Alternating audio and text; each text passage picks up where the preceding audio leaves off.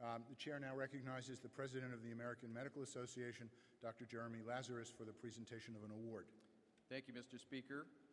It is now my pleasure to present the AMA Medal of Valor to Susan L. Nagele, MD. Dr. Nagele is a native of Illinois and became a Maryknoll Lay Missioner in 1984. Dr. Nagele's ministry with Maryknoll has been spent entirely in Africa, where she has shared her skills as a medical doctor, serving in Tanzania, Sudan, and now in Kenya. She has established multiple dispensaries, health centers, and programs, some of which were threatened by or even closed due to violent conflicts. She currently works as the healthcare coordinator for the Catholic Archdiocese of Mombasa, trying to improve the standard of care in 17 health units overseen by the Archdiocese. Dr. Nagele, would you please join me at the lectern?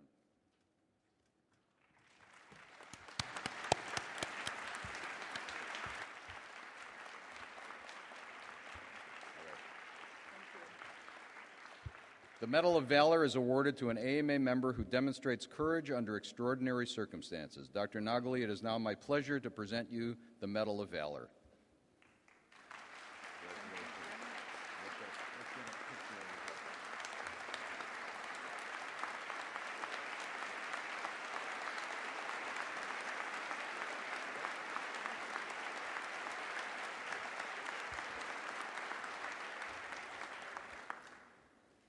Good morning. We doctors are notorious for being late, so I apologize. And I'm sorry that I wasn't here yesterday to congratulate the other honorees, and I would also like to congratulate them. I would like to thank Dr. Richard Scarnati for telling our story by making my nomination. I'm grateful for my education, beginning with the Dominican sisters who taught me how to write legibly, the University of Illinois, SIU School of Medicine, and the Family Practice Residency at Carbondale, Illinois. As you can see, I am a daughter of the land of Lincoln. Since we're on this beautiful island, I would like to use some nautical metaphor. The ship on my journey has been my faith and the Maryknoll Mission Association. We are a faith community who take care of one another, and we're committed to serving those in need and on the edges of society. The anchor of my ship has been my family. You gave me roots and freedom, and because you are always with me, our home has extended far beyond the borders of Illinois. So, the sea that we are in is a vast collection of humanity, and I would like to tell a story. When I was in Sudan, we had a Land Cruiser, and I had gone to work with the TB patients, and I had parked this Land Cruiser next to the building so it would be in a bit of shade. When I finished the work, I was going to move about 8 or 10 patients to another place. So I went to the back of the Land Cruiser, opened the doors so that they could get in. There were benches on either side. And as they were getting in, I went around the front to get in the driver's seat. As they got in and I opened the door, the car started to roll forward. I had put the emergency brake on, but I had not left the car in gear. I had put it in neutral. And the emergency brake wasn't very good. So the momentum of them getting in the car started to push it forward. Now, I could never have done this if I had tried, but with the door open next to the building, as the car rolled forward, it hit the corner of the building and started to push the door closed. When I felt that, I reflexively started to jump up into the car. And the door closed on my ankles, so it caught my feet between the door and the door jamb.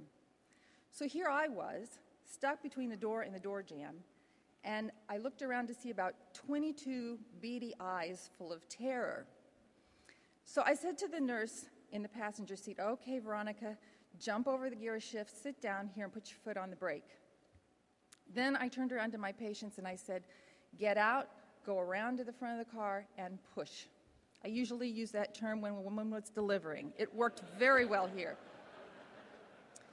So they pushed once, They pushed twice, and on the third time I said, Veronica, take your foot off the brake. And as they pushed the third time, it rolled back. I was able to pull my feet up into the car, put my foot on the brake, and as you can see, I still have 2 good ankles.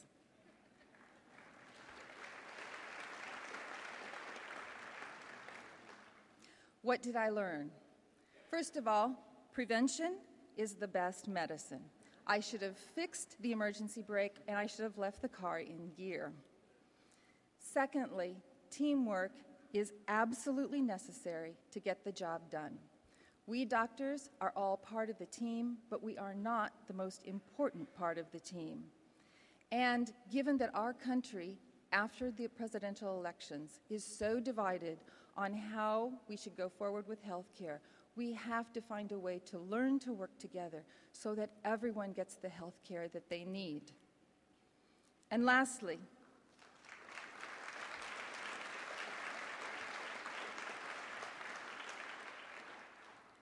people have more strength and ability than we give them credit for. And if we give priority to the vulnerable and those in need, everyone will get the health care that they rightly deserve. By giving me this award, you are recognizing all of the above. We are grateful that you chose Dr. Scarnati's nomination. I am grateful, and I thank you from the bottom of my heart.